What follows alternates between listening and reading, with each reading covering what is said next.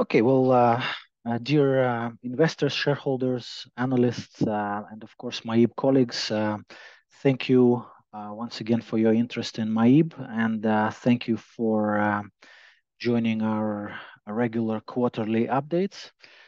We are pleased to present to you today the financial results for the fourth quarter and the full year of 2023. Just to remind you that these results are based on the consolidated unaudited financial statements for the MAIB Group. And also to remind you that any forward-looking statements in the presentation today are based on our best estimates and are not intended to be taken as a promise of any future performance. On the call today, we have Giorgi Shagidze, the CEO of MAIB, Makar Stoyanov, the CFO, and Evgeny Risovich, who represents investor relations. So with that in mind, I will pass the baton to Giorgi to summarize MAIB's performance during the quarter and the year. Yes. Good afternoon, everyone, and thanks for joining the call. Let me start with the highlights, and then we will have the opportunity to speak in more detail across the slides. In terms of the macro, I think the Q3 and Q4 as well, they are much more favorable than the first half of the year. Q3 was 2.6%, and overall expectation for 2023 year is about 2%, considering the negative start of the year. In terms of inflation, and base rate, I think they are already under the long-term target of 5%. So the December 4.2, January was slightly up 4.6%. The interest rates, and we will be speaking about the interest rates in the context of performance. The base rate is already 4.25% related to the inflation that we have. In terms of our strategy, we continued strengthening our position across all the products and lines, reaching about 591,000 customers. We targeted 600,000, just a little bit missed this, but we already crossed this 600,000 if we speak from today's point of view. We do already have 1.2 million cards, and very importantly, 66% of our deposits and 56% of our loans are granted through mobile banking. In terms of financial performance, the last year return on equity was about 17.2%. The interest rate decrease already bottomed out, and seems that in December we little bit even increased our NIM, which is clearly positive factor going forward. Evgeny, maybe next slide.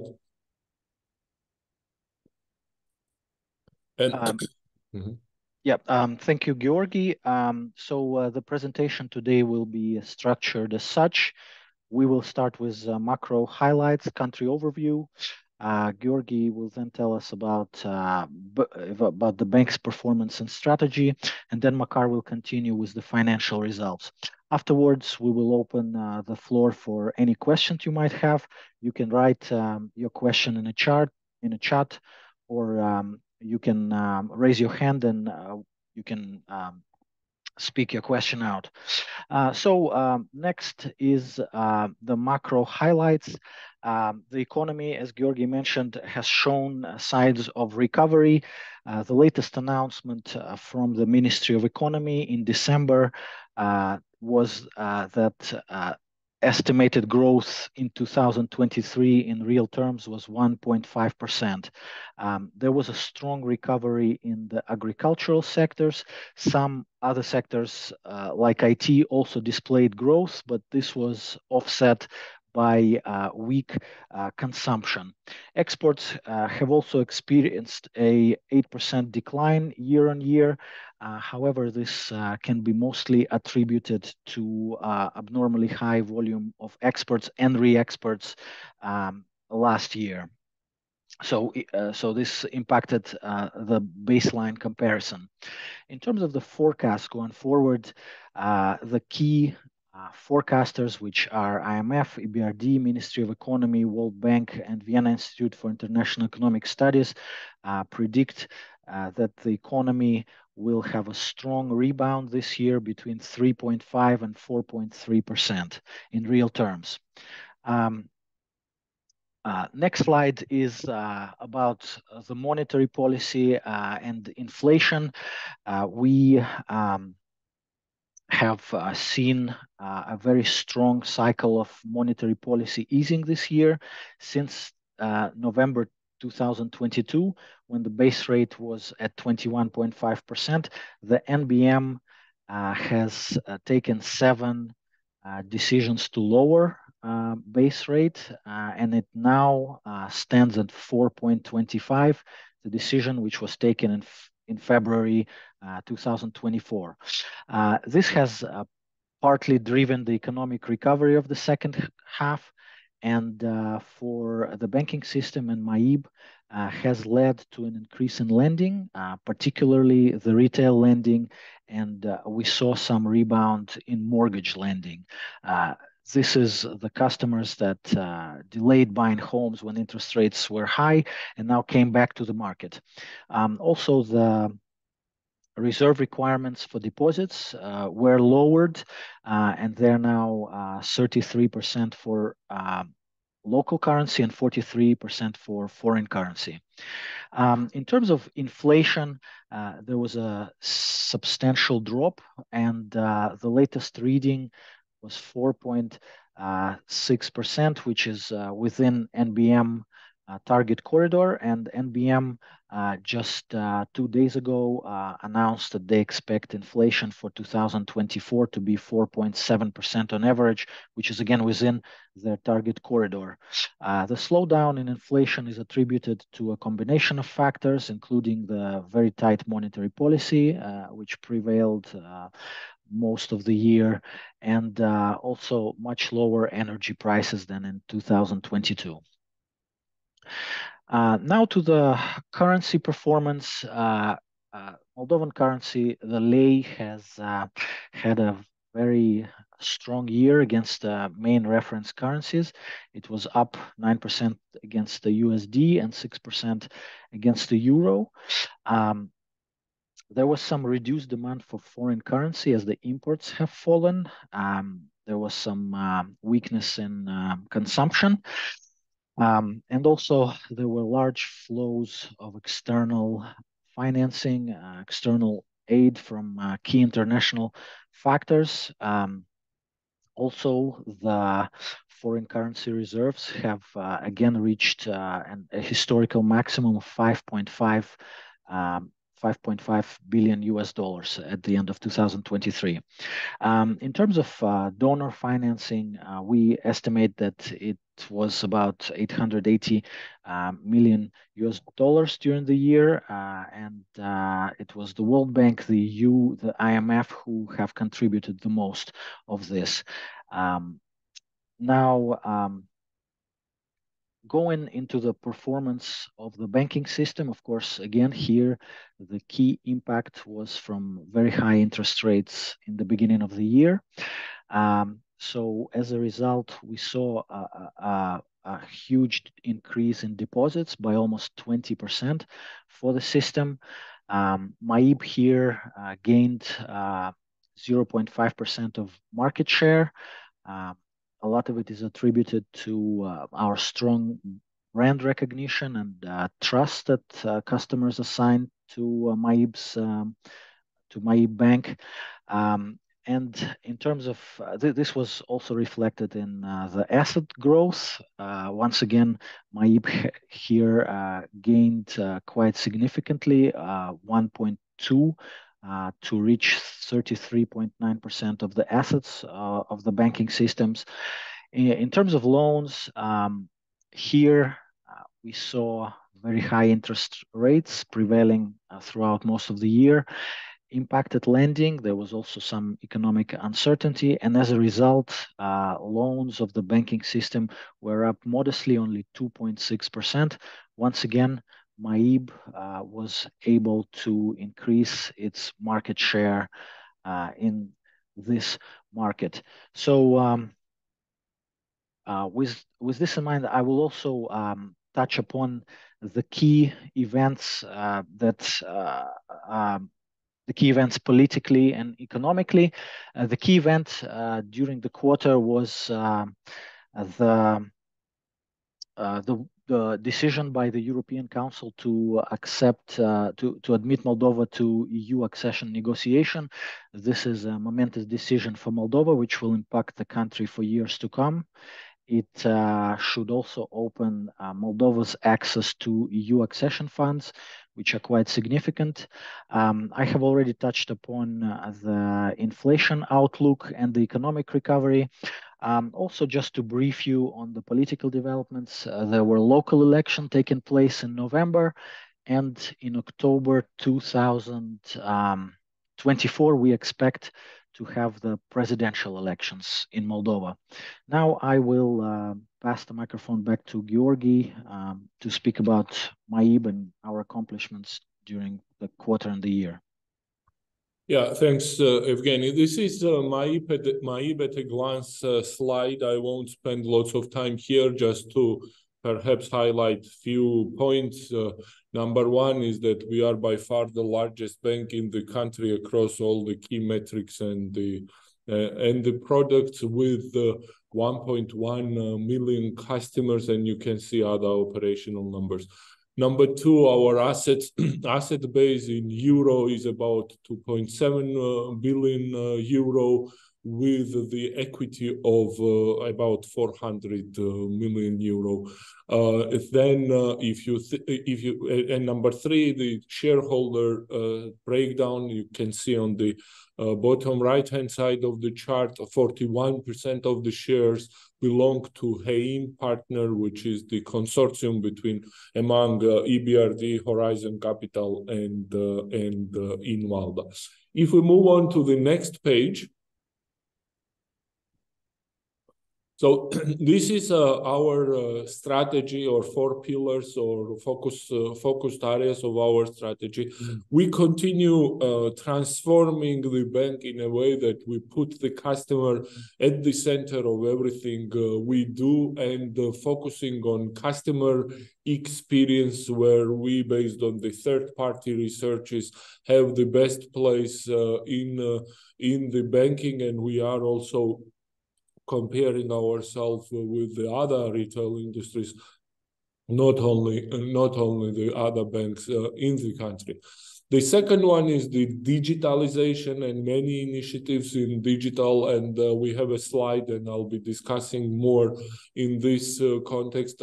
Third one is payments, and in payments there are so many new features that we launched, but then we continue here providing the best class service.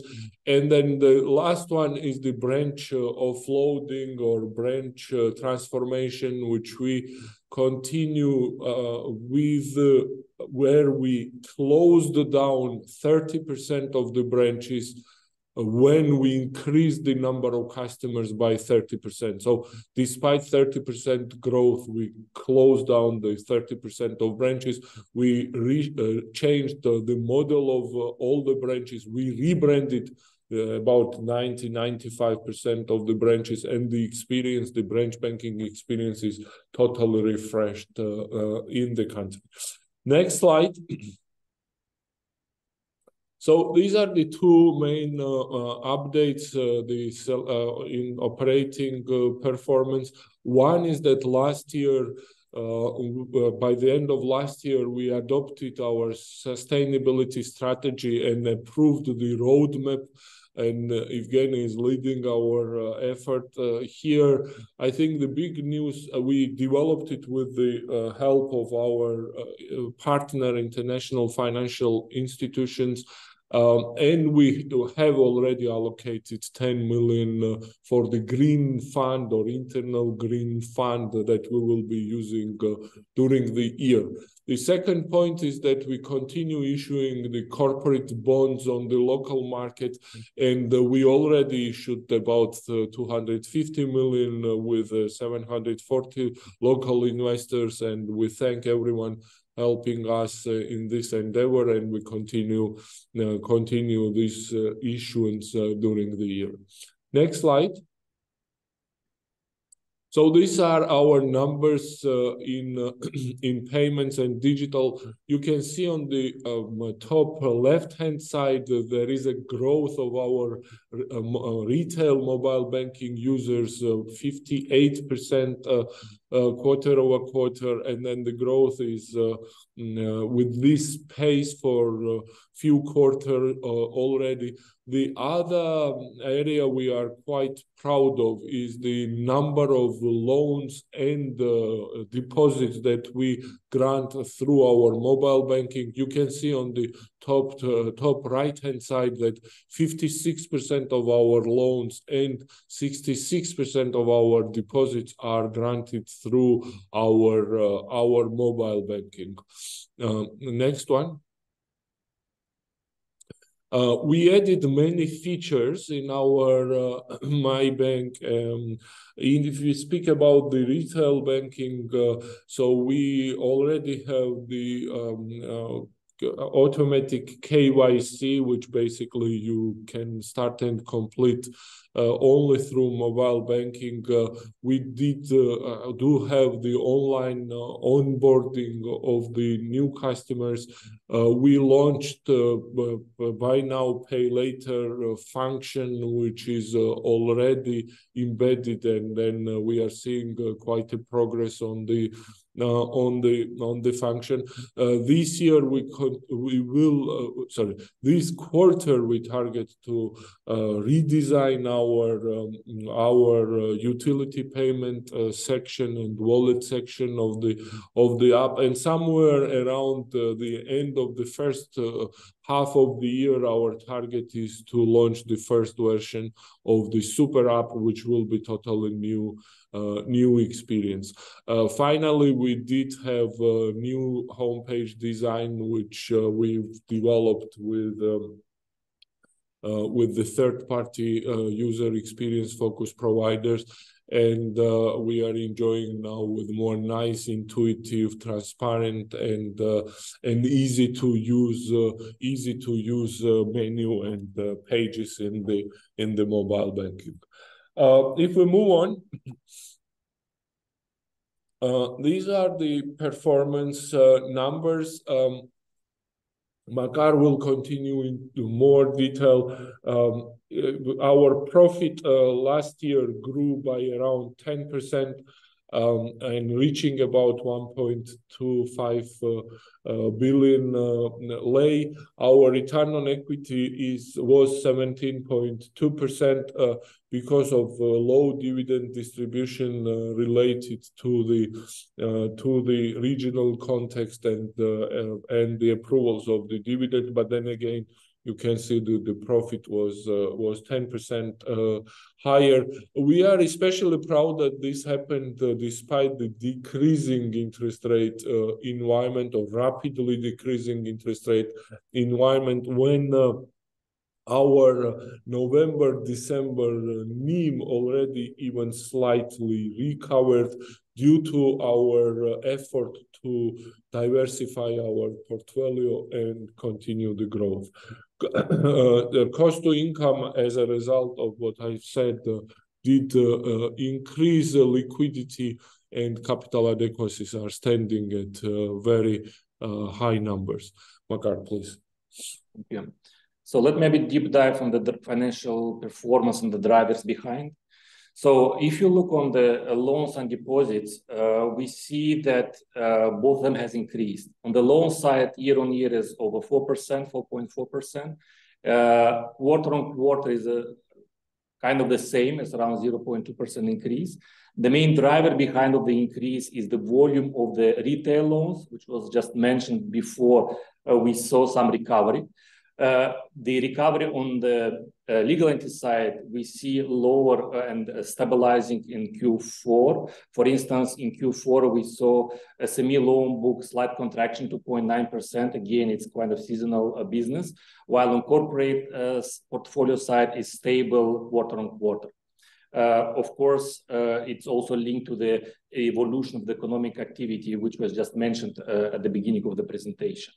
On the retail side, we saw a recovery, and we see the increase also proportionally, the retail side from 35% of the portfolio to 36%. On the deposit side, a strong increase by 9% quarter on quarter, over 24% on yearly basis. Here we see strong performance across all business lines, both retail, but also legal entities, corporate, SME business. Now, if you go on the next slide, as just was mentioned, we saw some decrease on the net profits on quarterly basis, 262 million lei, minus 20% versus quarter before, and minus 7.1% on year before. Now, it's driven mainly by decreasing the NIM. Despite the challenges, we still managed to keep, let's say, pre-provision ROE around 21.1%. Given the challenges, or given that Q4 we start entering into the winter, we again build up some provisions to ensure that we are stable and secure. And you see ROE around 13.6% after the provisions on net income.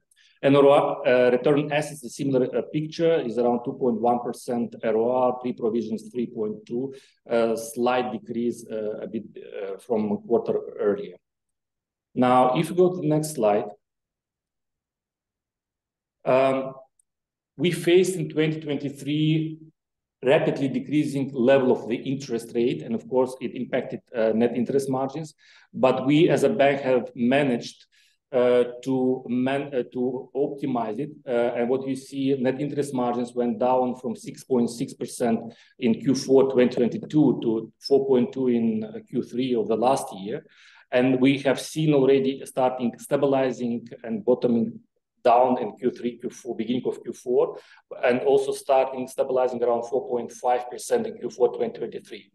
If you look on the drivers behind, you see cost of funding went down rapidly from 4.1% to 3.1% in just one quarter. The reason being that we had an important repricing happening in the last months of the last year. On the yield side, yes, we had an increase in the yields of securities from 10.2% to around 7%. But if you look on the yields on the loans or main kind of the driver of performance, it's more or less stable around 10.5%, 10.6%. So it highlights that from the point of view of the credits, deposits, and the yields behind, we have a strong performing business, which allowed us, despite decreasing the level of interest rate, to keep the net interest margins stable and healthy around 4.2% in Q3, and even increasing, despite again continuous decreasing of interest rate, increasing to 4.5% in Q4 2023. As a result, what you see here, the net interest income overall year on year decreased by around 18.6%. But on quarterly basis, it's increased by 14%. And that shows the strength and the healthiness of the business from diversification point of view and from the kind of volume point, yields point of view. If you go on the next slide. Now, if you go on the non-interest income, here important to highlight that increasing the interest rate, increasing revenues, non-interest income, year on year by around 13% on the quarterly basis, quite stable, around plus 0.3. The driver behind is a strong performance of the Forex, at both as a volumes and the kind of the diversification. If you look on the other net fees and commissions, we had some decrease. The drivers behind, because in Q4 usually we pay some fees to our other banks, corresponding banking, for instance, and because of the increase of the volume of the payments for the cards, we have some increase in the fees and commissions paid. But overall, it's kind of year on year, you see it's around the same level of performance or the same level of income from net fees and commissions. Now, on the next slide, of course, any business requires kind of maintaining the OPEX, people, and so on. And what you see here, I want to highlight that on the yearly basis, our operating expense increased by around 7%, 6.8 to be more specific. Again, despite the fact that we started the year with the inflation rate around 30%, we ended lower, but we had a huge pressure on the cost side, and we managed to keep it manageable, let's say, on the level of 6-7% increase year on year. If you look on the kind of drivers behind on the quarterly basis, which increased by around 16%, the main driver is that we reactivated some marketing campaign, legal expenses at the end of the year, and of course we continued investing in our kind of repair of our assets, be it tangible, be it intangibles. As a result, the cost-to-income ratio is around 51.4% on a quarterly basis, around 3.2 percentage points increasing on the quarterly basis. Cost per assets around 0.8% as a quarter before. If you talk about the quality of portfolio, the NPL ratio is around 2.7%. NPL under IFRS is decreasing by 0.4% on the quarterly basis, and around the same or decreasing by 0.1 percentage point on year. It's driven by strong healthy performance of our retail portfolio, where we saw important, good, healthy evolution. As you see, on the cost of risk is increasing to 1.5% from 0.3% in Q4 versus Q3. The reason behind that, as we entered in the cold period, let's say in the winter, and looking on our portfolio on the legal entity side, we built some buffer to ensure that we are well covered in case of. So far, it's performing well. And if we look on the NPL coverage ratio, is a healthy 180% plus 24% on quarterly basis and minus 17%. I mean, it was even higher at the beginning of or end of the year before. If you go on the next slide. And all these kind of healthy performance, and again, the challenge which we are facing on compressing net interest margins, still it's a highly liquid bank with LCR of 326%, increasing both on quarterly and on yearly basis. Capital adequacy ratio is 24.2%, while minimum is 16.5%, and Tier 1 is 22.4%. Again, well capitalized, capital driven by the strong performance on the net income side, but also lower distribution of the capital in form of dividends or any other forms.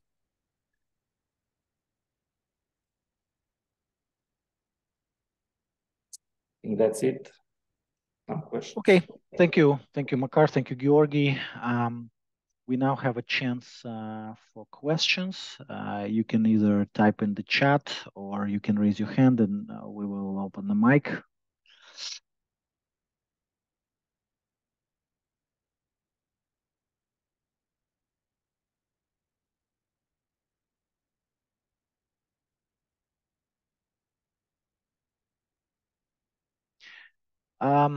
There's a question over email.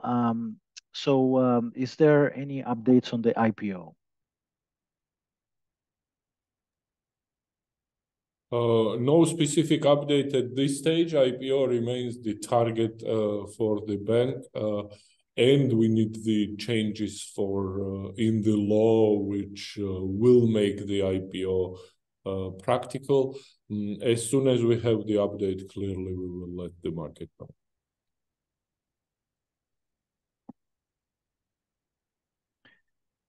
Okay, thank you, everyone. Thanks for watching our quarterly update, and hopefully see you next quarter. Thank you. Thank you. Bye-bye. Thank you. Thank you all. Bye-bye.